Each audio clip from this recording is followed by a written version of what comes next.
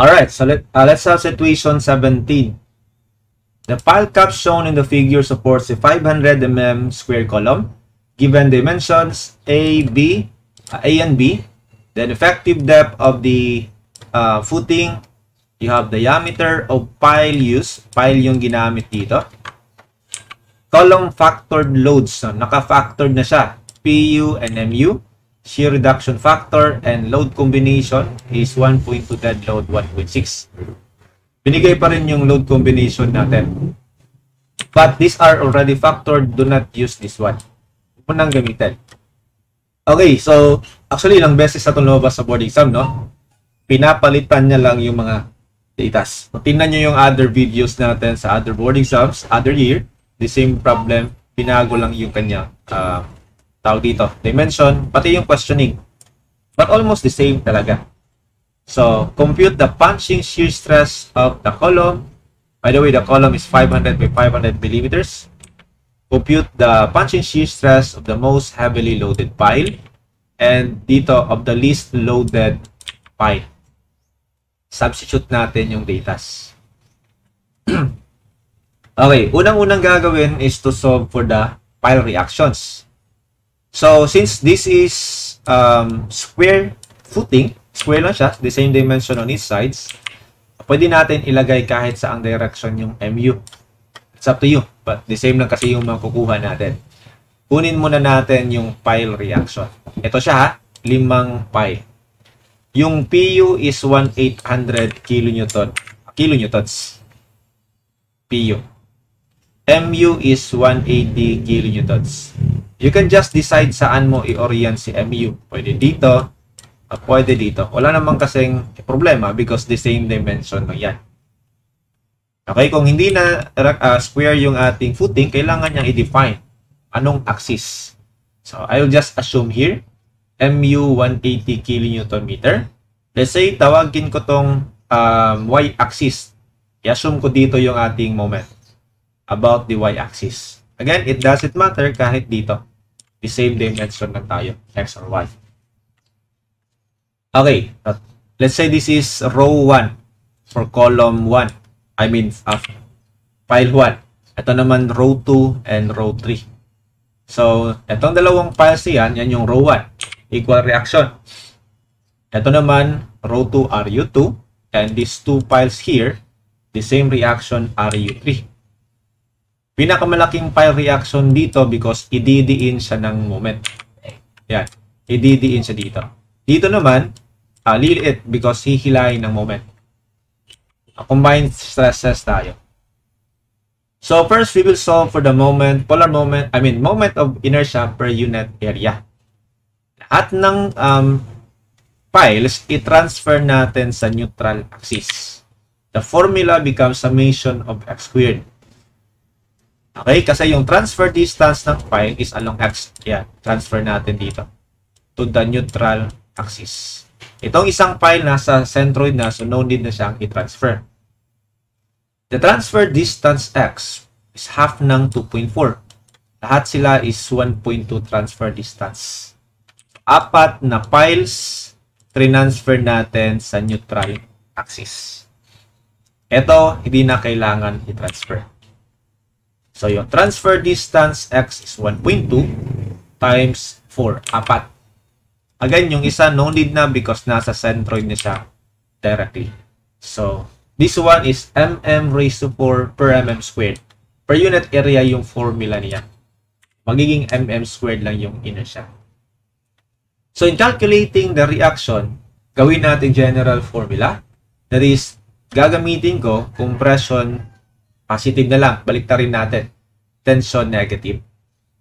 So, due to P, okay, due to PU, you have the reaction on each pile. PU over number of volts. Ma-distribute lang siya evenly. So, yung P nasa gitna. But due to moment, it is bending stress formula. MUX over inertia. Okay, X because X distance yung ating yung ating mga piles from the neutral axis. Okay? So, generalize muna natin. So, you have 1,800, by the way, plus or minus for bending stress. 1,800 over 5 piles, ma-distribute sa 5 piles. Then, plus or minus yung MU is 180. Variable X muna tayo. Over inertia na 5.76. Ito yung result. That one is 360. 180 over 5.76 is 31.25. Sa pagkuha ng reaction, napalitan lang natin yung distances X. Halimbawa, RU1. Copy, 360. Ngayon, plus or minus. Yan yung tanong. Since hihilahin siya ng moment, itong part niyan, hihilahin ng moment, so liliit yung ating force dito. Liliit, no? Imagine natin, pag i-push dito, ito mako-compress. Ito naman, hihilahin. So, liliit yung ating reaction. So, that will be minus. Okay? Then, yung distance X from the neutral axis is 1.2. 1.2. So, ito yung RU1 in kilonewtons. While RU2, dito sa gitna, the same formula pa rin, 360, but yung distance X niya is 0. Andito yung ating pile 2. So, plus or minus, pero 0 naman yung distance X. 360 lang yung ating reaction sa RU2. Dito sa RU3, ipupush siya ng moment dito. So, mas lalaki ang reaction. So, i-add natin siya. This time, mag-a-add siya dito. Plus 31.25. Yung distance X is still 1.2. You have 397.5 kilonewtons. Okay, ngayon, kompleto na yung ating reactions. So, kompleto na tayo sa reactions. At kunin na natin yung mga tanong dito. Punching, shear stress, lahat. Okay?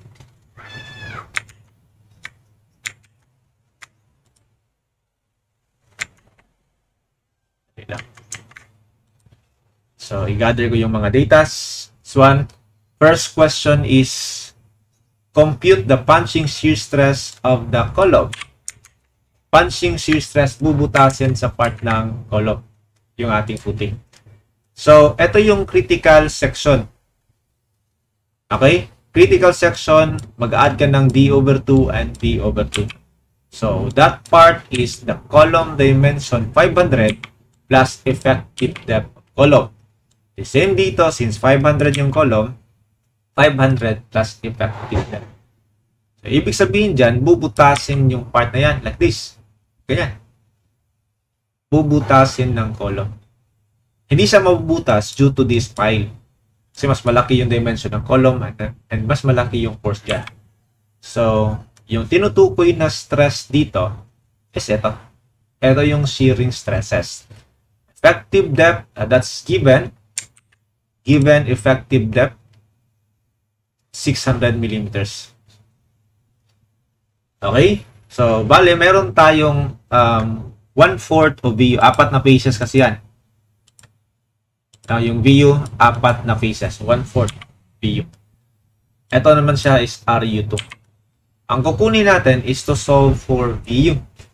Yung net shear force na ma-distribute dito sa ating lateral faces. So, yung VU is just equals PU minus RU2 dito sa gitna. PU minus RU2. Okay? Or RU. Basta, ito yung RU2. So, 1,800. Yung RU2 natin is 360. So, VU is 1,440 kilonewtons. Sa punching shear stress, yung shearing area is itong side na yan. Okay? To define the area, kunin muna natin ang perimeter. Perimeter times thickness tayo. Punching shear stress. The perimeter is defined as BO sa code. So that is 4 na 500 plus D. 4 na sides. So 4 na 500 millimeters plus effective depth na 600 mm. So you have here 400 millimeters. Punching shear stress, basta yung tanong is punching shear stress, force over area. Meron lang phi para maging nominal siya. Force VU over area. The punching shear area is PO, the perimeter of punch times effective depth. Gawin kong newtons yung force. Ginawa natin newtons. Shear reduction factor for shear, it is 0.75. 0.9 naman sa moment. Binigay din siya dito sa situation. BO for 400. Effective depth 600 millimeters. So answer 0.73.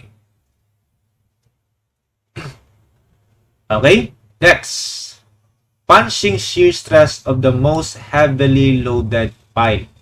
The most heavily loaded pile is yung pile number 3. Yung load niya 397.5. Hindi dito ha.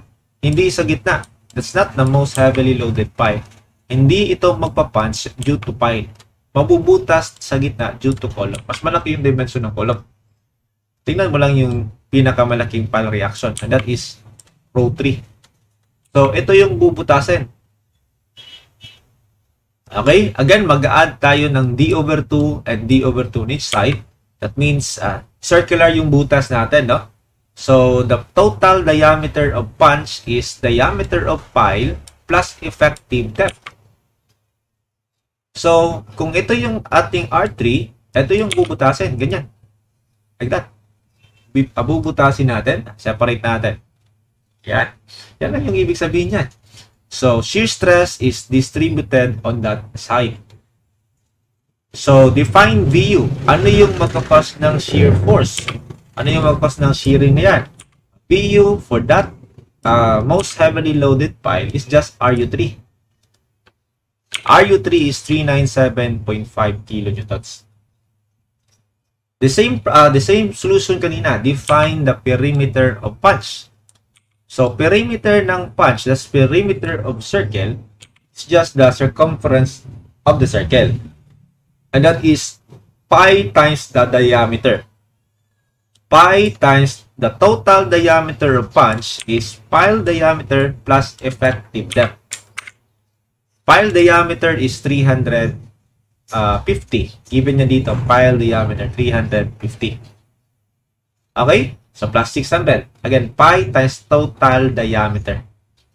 So, you have here 2984.51. So, punching shear stress on the most heavily loaded pile is VU, or VU is eto.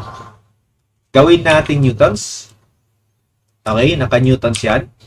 Shear reduction factor is 0.75. It is also, again, given dito. Kita lang natin. It is 0.75 for shear. 0.9 naman for moment. Alright. So, ito yung ating BO. BOD pa rin yan for punching shear stress. Effective depth is 600 millimeters. So, the answer is 0.296 or 0.3. Very easy. Then, last, compute the punching shear stress of the least loaded pile. Saang pile reaction pinakamaliit? Ito yung RU1. Pinakamaliit dito. So, dito yung ating butas. Bali, the same pa rin yung solution sa number 50. But this time, yung gagamitin natin na VU is yung RU1. RU1 naman tayo. Ito. Yung bubutasan dito sa part na yan. Okay? VU is RU1. Which is 322.5 kilonewton. The same VO. The same VO tayo. Pi times the total diameter of punch. Then punching shear stress is VU over VBOD. Yung nagbago lang is yung VU. 322,500 newtons. In newtons yan.